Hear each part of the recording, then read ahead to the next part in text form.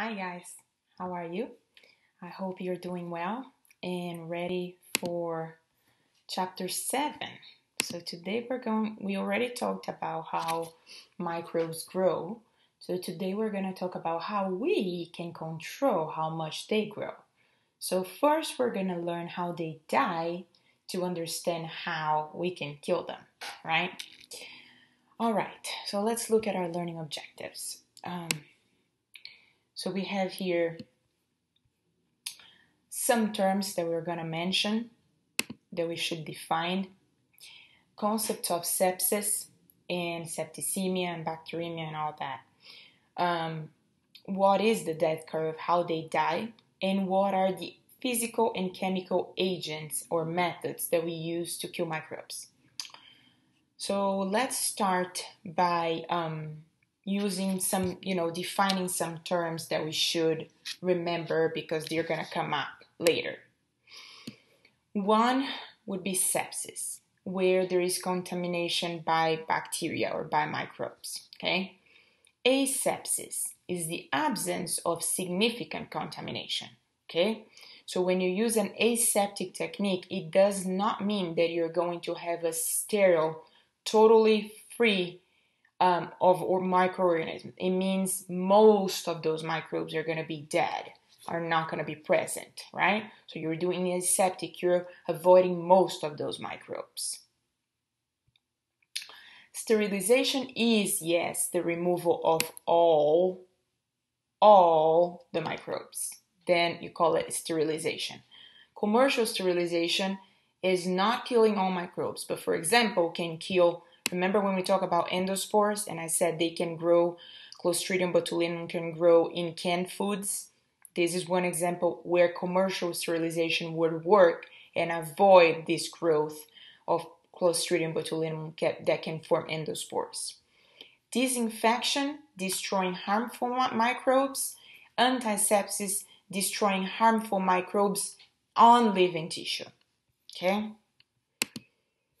Dejourning, mechanical removal of the microbes from a limited area. Sanitation, usually applied to situations where you're trying to have eating utensils safe from and free from microbes. When I say biocide or germicide is an agent that kills, side means kill the microbe or the germ, right? Germ is a general term for microbes. Bacteriostasis, stasis means stop the growth, okay? So this is inhibiting, not killing microbes. So it mostly stops the growth. Oops. Cool. So now let's talk about the death curve. The death curve is very similar to the growth curve. So if you remember that graph where we showed the lag phase, right? The lag phase, and then the log phase, the stationary phase, whoops, and then the death phase. Remember when we're talking about number of microbes per time in the previous chapter? So the death curve is actually this part, right? So the same way we said that we need the microbes grow in an exponential type of scale, it's the same applies to the death curve. So when you look at a kill curve, look, it starts really high number of surviving cells, and then this is how surviving cell numbers is declining until it gets to a point we're not in zero here, but the number is so little compared to this log scale that you can't really see the phenomenon after 3 minutes, right? So what do? You apply a log, you put them in a scale of log base 10, and then by applying log to these numbers, you can see them as a line, and then you see the log decrease of the population, okay? So one thing that is important also about this is that if the death rate, so assuming that in this graph you have two populations where the death rate is the same, what's gonna happen? You are not going to be able to kill microbes in these two different populations with the same amount of time, because one population has a lot more microbes than another one. So if you have more microbes, even with the same death rate, you're going to take much longer than if you have less microbes. That's the concept, okay? So let's start. Let me see if I missed something from our learning objectives. Nope. Let's start talking about the agents. So the agents that we're going to talk about, most of them act the action that how do they kill microbes?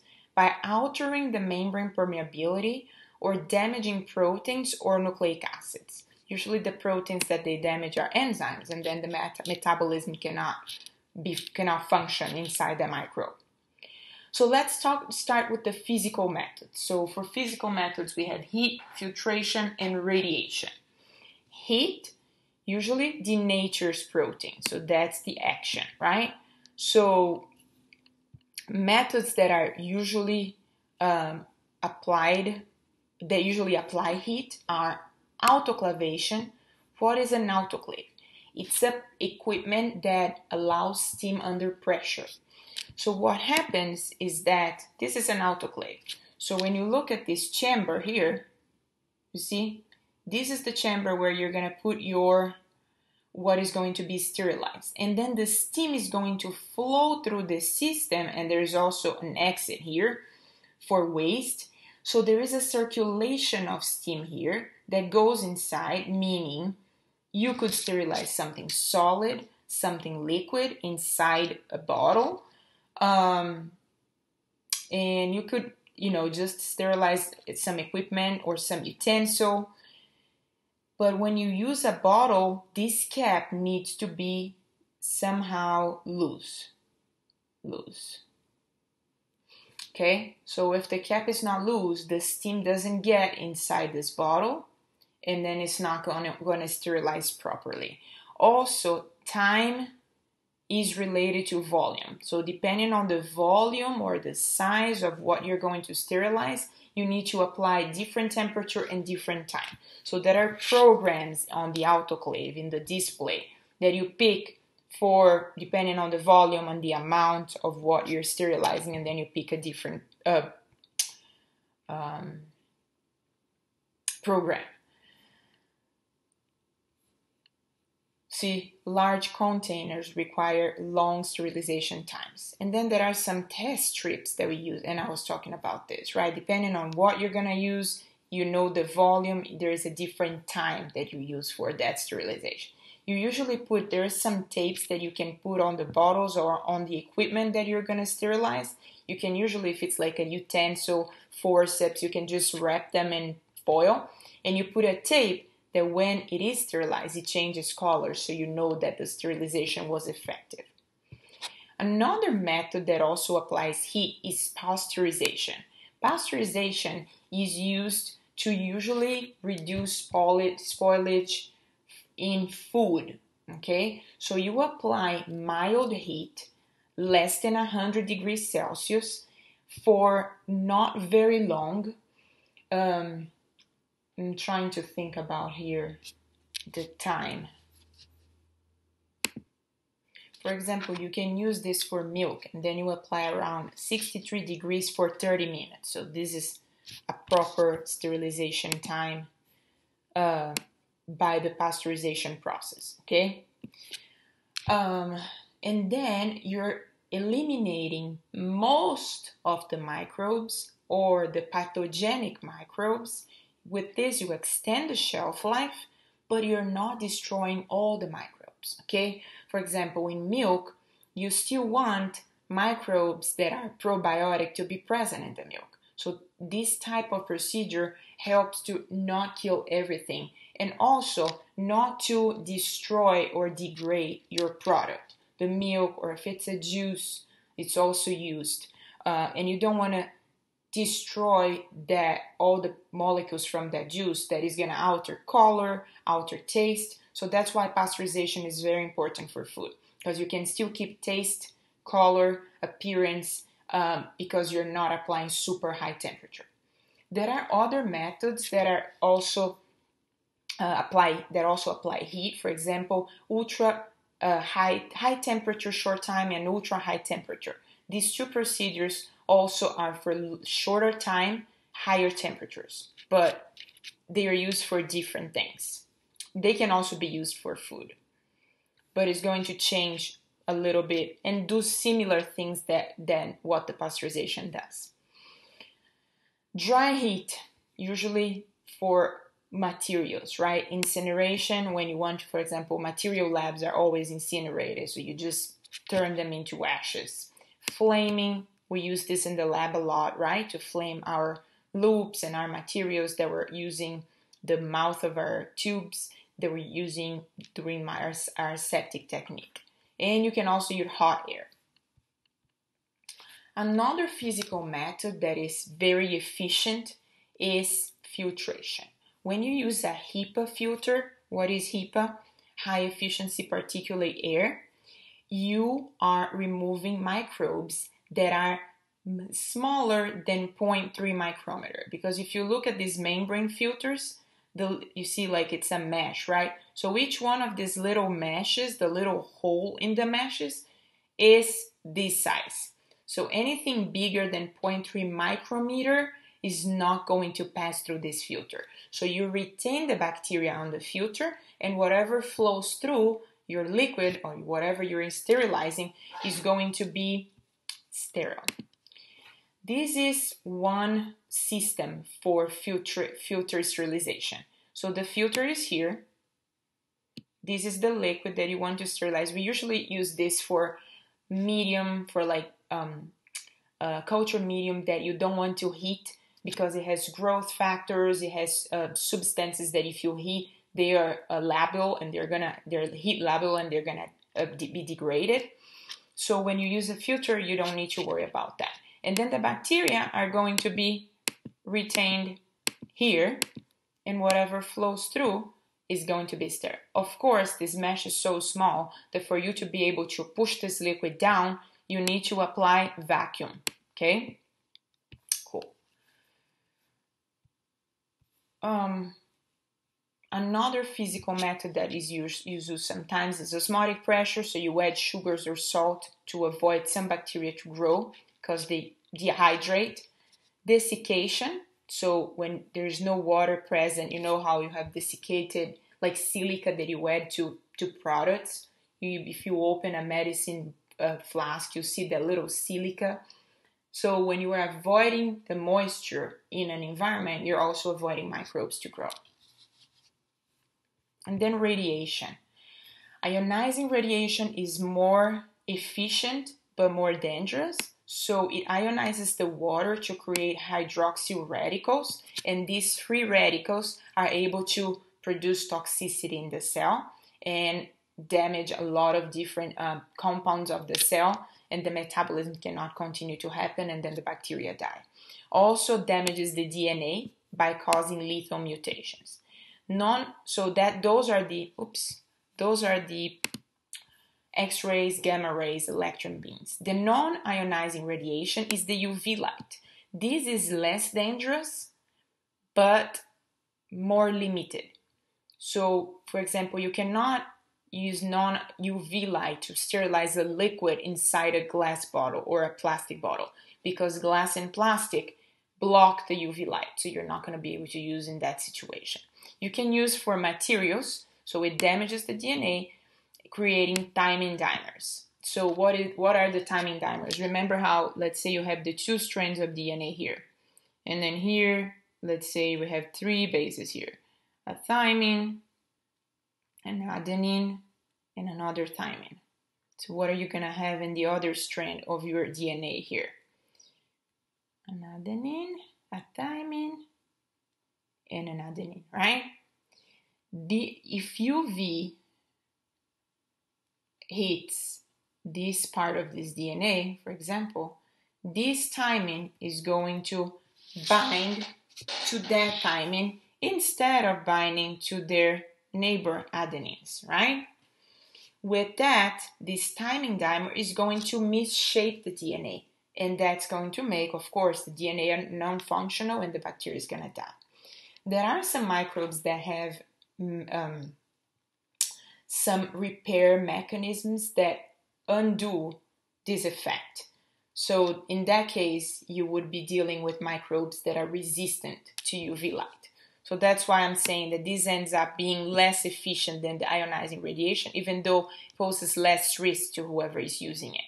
Microwave is also killed by heat, but it's not especially antimicrobial, right? It's just the heat.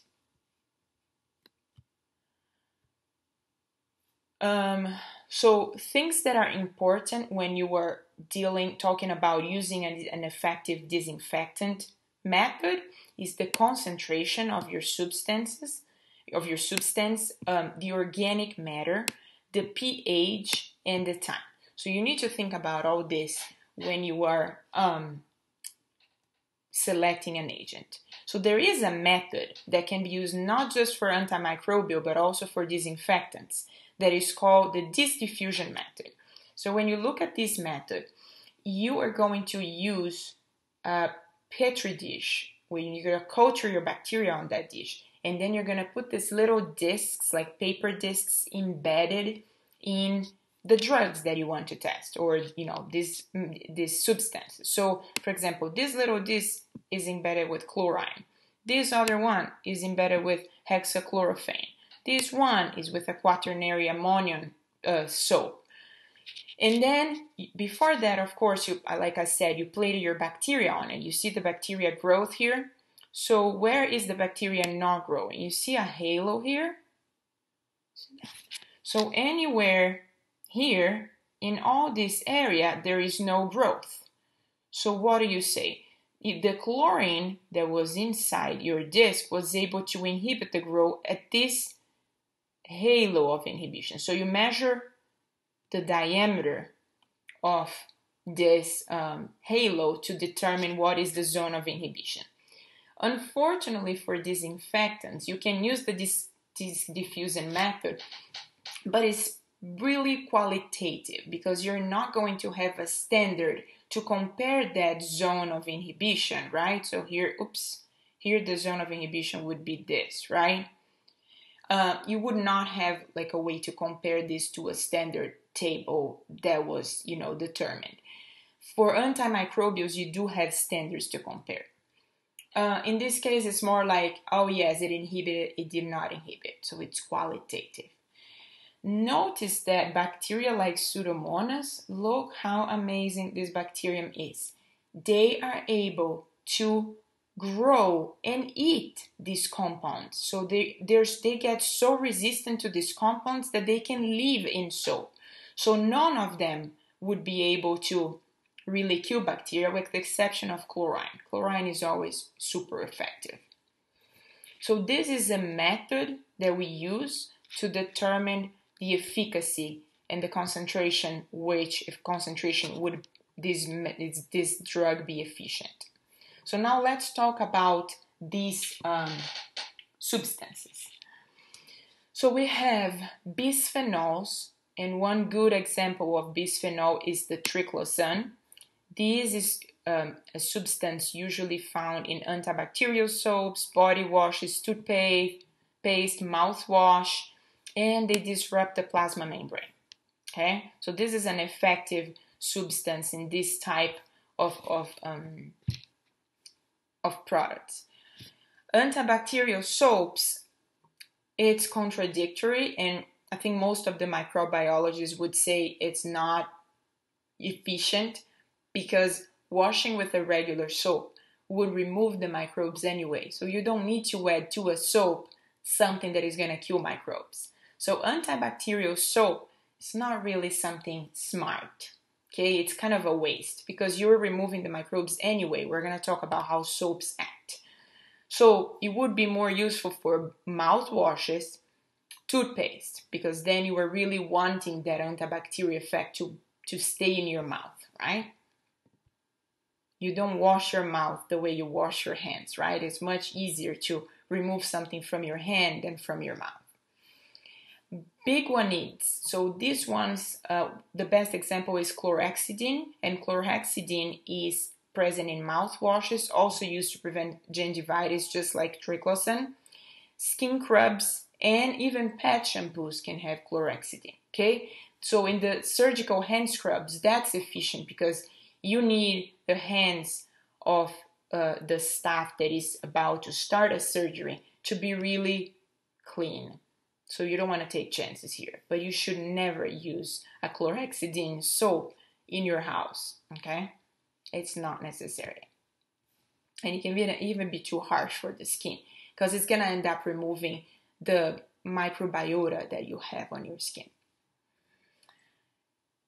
Okay, halogens. Remember, iodine, so these two, iodine and chlorine, are the main ones. Iodine is used usually as a tincture, and the most effective way is when you combine iodine with organic molecules like povidone iodine, and they're used as hand scrubs too in a hospital setting for surgery, for example. Wash the hands before a surgery.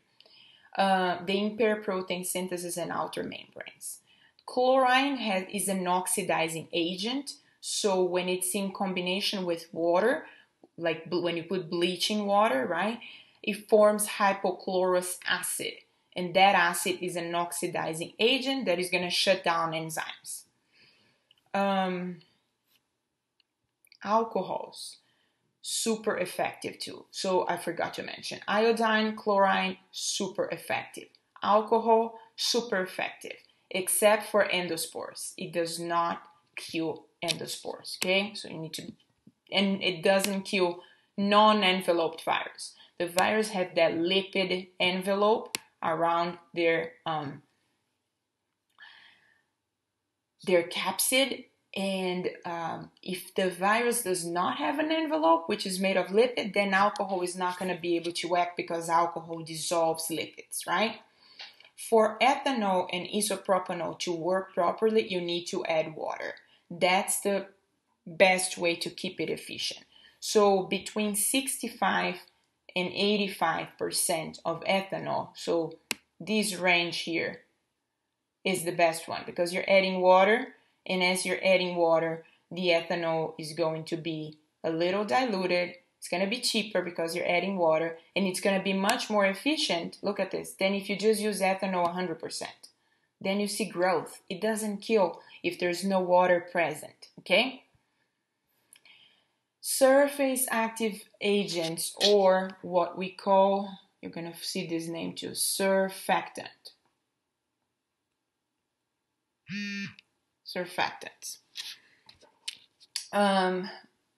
So you have acid anionic sanitizers that react with plasma membrane, and you have quaternary ammonium compounds which have a positive charge. So this has negative charge, this has positive charge. The positive charge ones, soaps, denature proteins, okay? Acid anionic sanitizers are usually most of the sanitizers that we see. But the quaternary ammonium is the one that usually the commercial one is the one we call Zephyran, which has benzalkonium chloride. So they're used for skin and membrane, mucous membrane disinfection, in like before surgery on the skin of the patient or inside the patient body. You can use Zephyran as a disinfectant. And also for hospital utensils, you can use this for disinfect materials. When we talk about general soap, those are degerming. So what is degerming? You are not, that's right here, not a killer.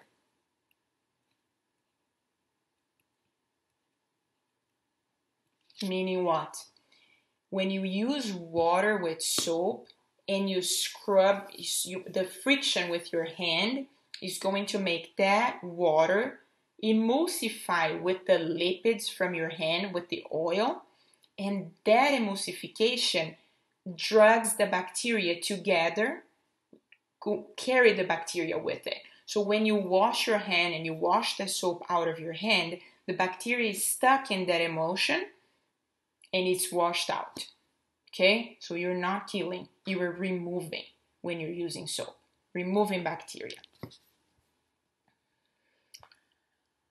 Aldehydes. Aldehydes are used for preserving specimens usually, but they can also be used for sterilizing materials. So formaldehyde, glutaraldehyde, they all inactivate protein by cross-linking their functional groups, and the protein is not functional anymore.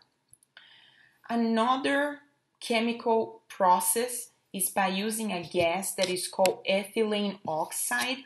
This is an alkylating agent. What is that? It inserts carbons into molecules, and that happens usually in the DNA. So those carbons that are inserted, those methyl groups, or many different, could be ethyl, it could be different chains of carbon that are inserted in the DNA, make it dysfunctional. So the microbe dies. What is the problem with this? I mean, it's more bacteriostatic, but when they stop growing, they end up dying, right? The problem with this ethylene oxide, even though super efficient, easy to use, is that these free radicals that are formed are usually affect the people that are working in this sterilization process. So it's very easy for people to get contaminated with this gas because it's a gas, and also it leaves residue in equipment. So you're going to use an equipment in a patient that has that residue, and that residue can cause some types of cancers. For example, you can cause by ethylene oxide leukemia, stomach cancer, cancer of pancreas, so in the patient. So these residues are harmful. So that's why it's important to always use ethylene oxide to the limits set by the agencies that regulate its use. Okay, there are some standards for use this because excess can be really harmful. Okay, done with chapter 7. This is a short one, even though it's long in the book. I try to really summarize so we just focus on the main points. I will see you again when we talk about chapter 8. Bye!